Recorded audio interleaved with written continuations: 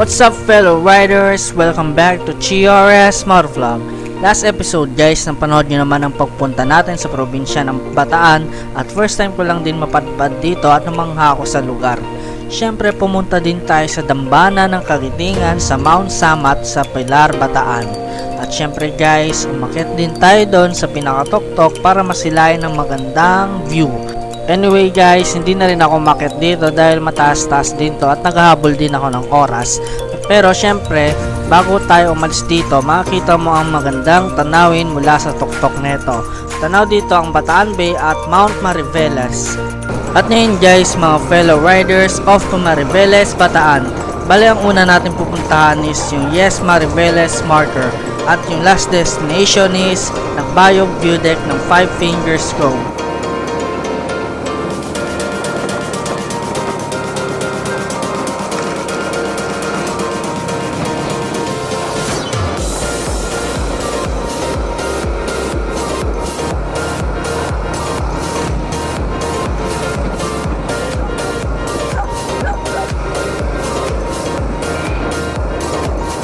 Huminto muna ako saglit sa gilid dahil nakakakit ako sa magandang view at tanaw dito ang cross mula sa Mount Samat.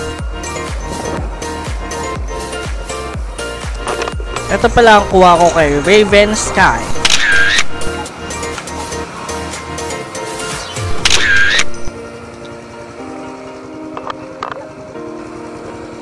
Umalis na rin agad ako dito para mahabol ko ang time schedule papuntang Mariveles marker at Nagbayog Viewdeck.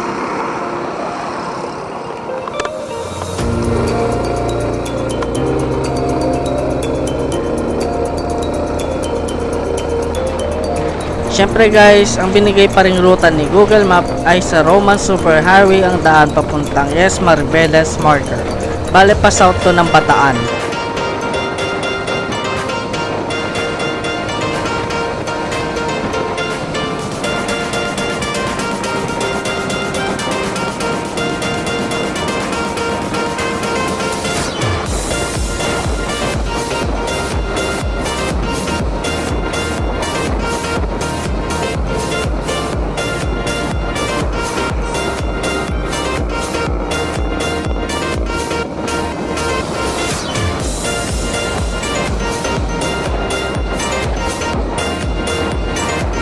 Finally guys, nandito na tayo sa municipality ng Mariveles, Bataan.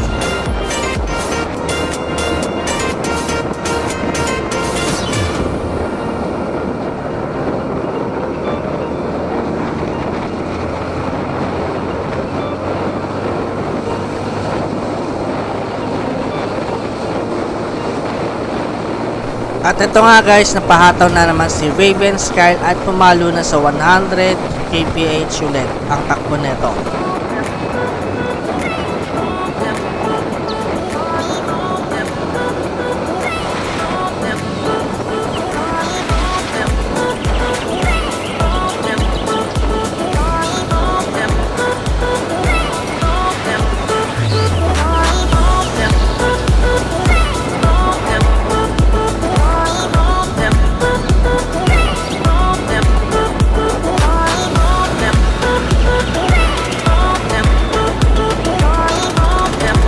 Dahil lumalakas na ang patak ng ulan, ayun nagpalit ulit ako ng waterproof case ng aking SJCam M20.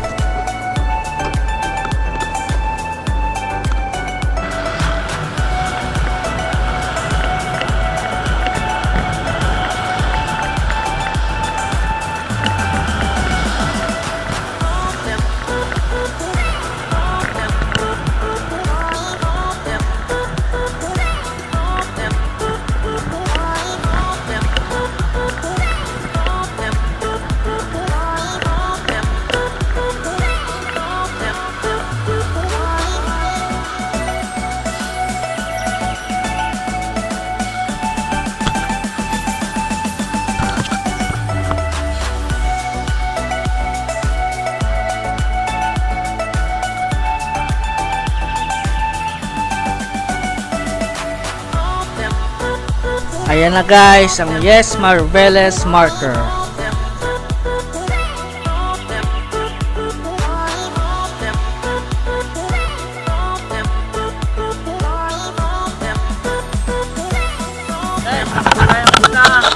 Yes, Mariveles. Ayan. Picture muna tayo syempre. Picture muna syempre.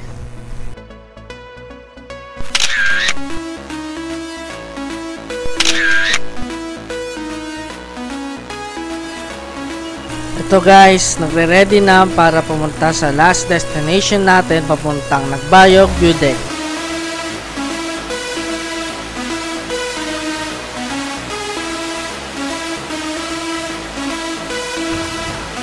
Punta naman tayo sa Nagbayog Viewdeck. Tingnan natin kung maulan, medyo madilim na eh. So guys, alis na tayo.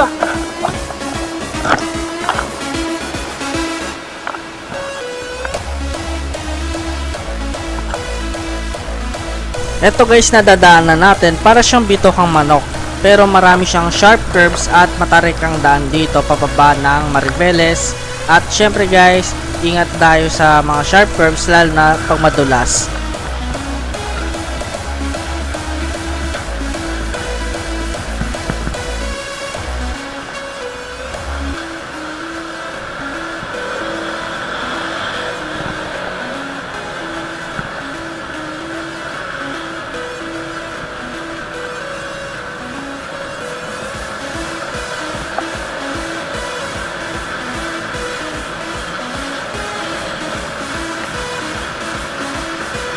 Dito sa parteng to guys, medyo matarik ang daan dahil pataas at pababa ang kurbada dito. Kaya nag-aantay ng ibang sasakyan at truck para makubuelo sila paakyat dito.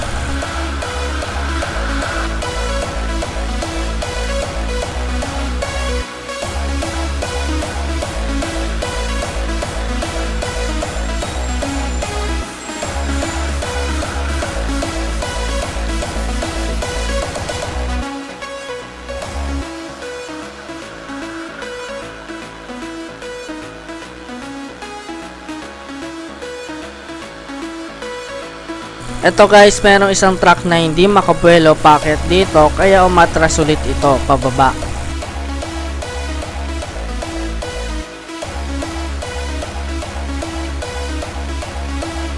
Dahil matagal naghihintay ang iba, pinauna muna ang motorsiklo at tricycle.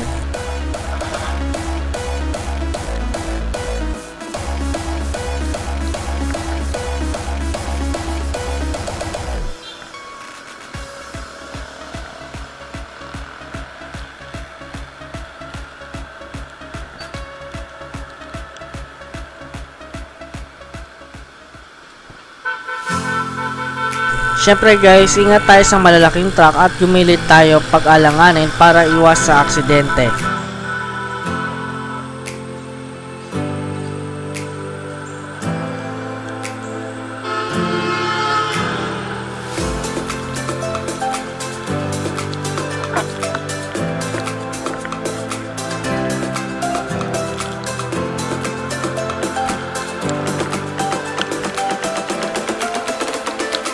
Habang pababa ako sa bayan ng Mariveles, unti-unti pa rin lumalakas ang ulan.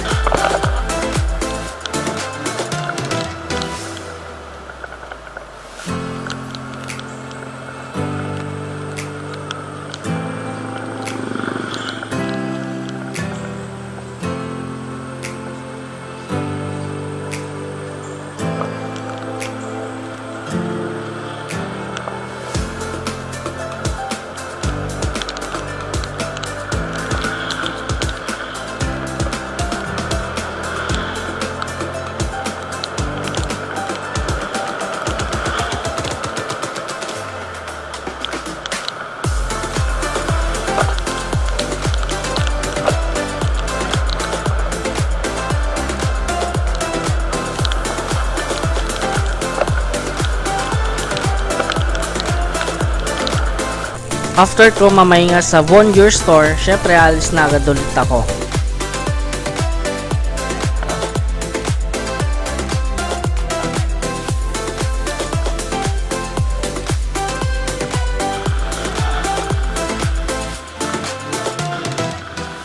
dito sa bayan ng Mariveles may ginagawang kalsada at may ibang daan dito na one way kaya mabagal ang taloy ng trapiko.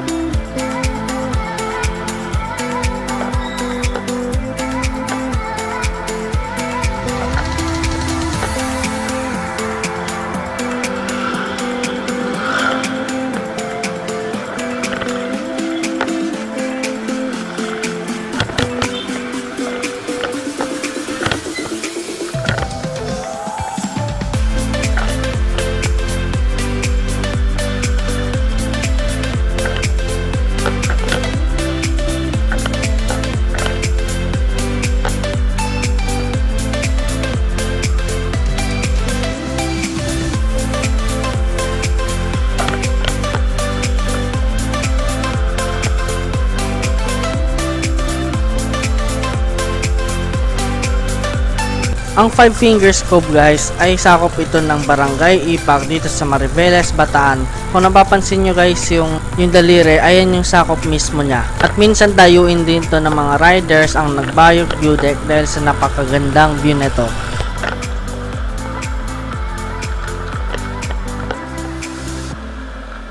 Bale guys, first time ko lang dumaan dito at curious ako sa dinadaanan ko dahil puro sharp curve siya at di naman gaano matarik.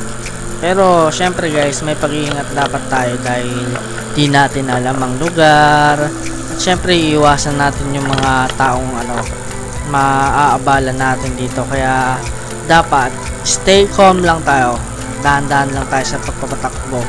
Pero syempre may mga aso daw dito ayun nga guys, may mga aso nga. Yung katulad ng nadaanan nila downshift Vinci.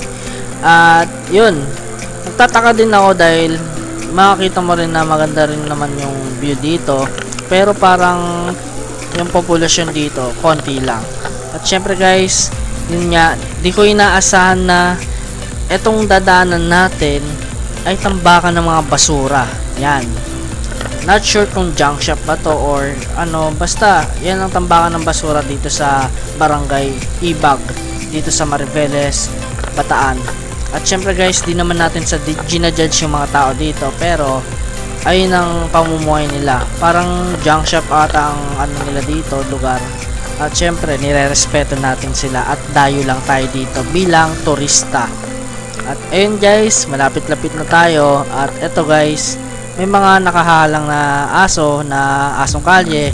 Pero syempre guys, huwag tayo papahabol sa kanila at dahan-dahan lang dapat at huwag tititigan dahil baka nga makipagkarera ka dito imbis sa motor. At ayun nga guys, may nakaambalang truck pero syempre ayun ang nila, service sa pamumuhay nila. Dahil malapit na tayo guys, ayun na, in 3 2 1.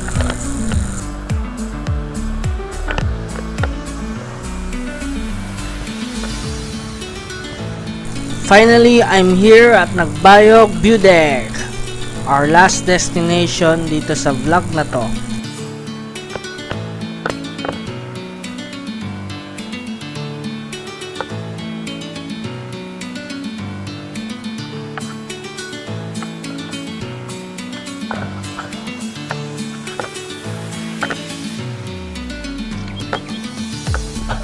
Dito na tayo sa Nagbayog Viewdeck. Bale, ito yung Five Fingers Cove sa dulo. Napapunta nyo. Location natin.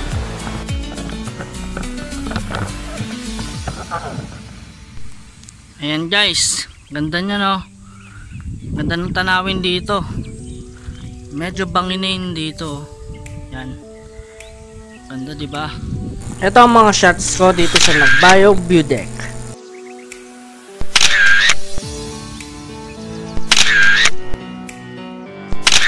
Sa pagpunta ko dito guys, na-appreciate ko ang ganitong magandang tanawin. Kahit mag-isa lang ako nagpunta dito, Isa to sa magandang biyaya na binigay sa atin ng Diyos para masilayan ng ganitong lugar. Kaya sa mga fellow riders dyan, kailan ka pa sasama kapag di mo na kaya? Joke! Napakaganda ng view guys, di ba? Ito guys, pauwi na tayo at syempre guys, madadaanan na naman natin ng mga asong kaling nakahalang sa daan. At ito nga guys, kala ko nga habulin na ako dahil ang dami nilang nakatingin sa akin. At syempre guys, di ko makakalimutan yung araw na to at buti na lang walang nangyari sa akin masama.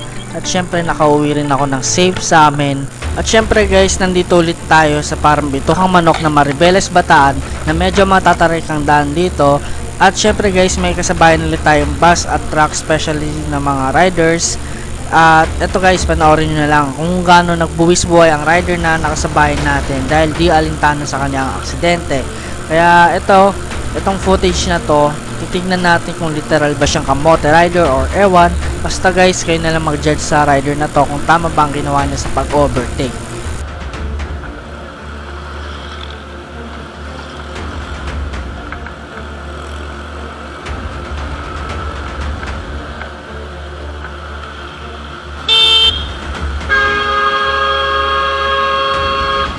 Kita nyo yun mga fellow riders, buwis buhay si Kuya Rider na yun. At napobosina talaga ako kasi baka sa iniisip kong sitwasyon, baka dumulas siya at maipit siya ng bus at pumailalim.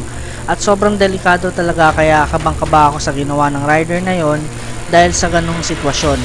Kaya payo ko sa ibang mga riders dyan, huwag mag-overtake sa mga truck or bus sa blind spot nila. Lalo na kung kurbada, kagaya nung nakuhanan ko. At syempre guys, sa mga nagpapa-shoutout pala, ito na. Kay Sir Eric Capiones, kay Sir Saldi Motoristang Mangyan, kay Revs John, Emil Elijah, kay Sir Kix Navida, May Jerome 26, kay Ami Ibusag, shoutout out, kay sabi ni Bon Garcia, kay Paps Ken Moto, shoutout, kay Tutoy De Vera, shoutout. At sa mga gusto pa magpa-shoutout dyan, comment below lang dito sa video na to. At maraming salamat sa mga nag-comment para sa shoutout. Syempre guys, di ko kayo makakalimutan. Salamat sa suporta. At syempre guys, dito na nagtatapos yung motovlog ko na to at sa Bataan ride na to. At yun nga guys, well, sa mga gustong sumama sa akin dyan, sa mga susunod ko pang ride, syempre guys, PM nyo lang ako sa Facebook page ko or sa YouTube video na to. Comment below lang para alam ko kung sino gustong sumama. Kaya ito guys, like, comment, subscribe to my YouTube channel. And don't forget to subscribe. See you guys on my next ride. And this is Chii Motovlog. See you there. Bye.